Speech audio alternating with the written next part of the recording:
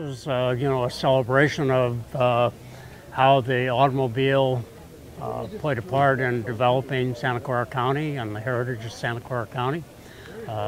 San Jose History in the Park and the Model T Club, the Santa Clara Valley Model T Club puts on this event annually.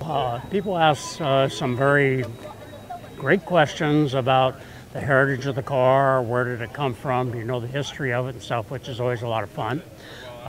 What's the problem is when they ask me if I bought it new. The car's 17 years older than I am. The oldest cars are probably the vintage Cadillacs that you see around the other side of the hotel there. They date from about 1908. That's a pretty early automobile. So these are gasoline engines. They're from around the period of time of around 1900 to around 1945.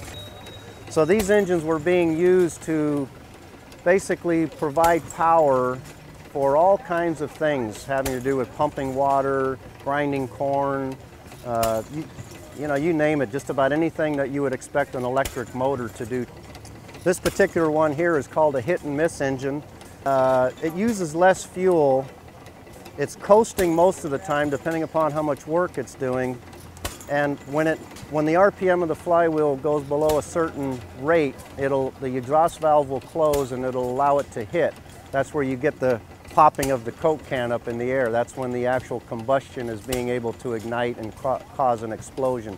Just about everything that's on your car engine right now in your modern day car is on that engine right there.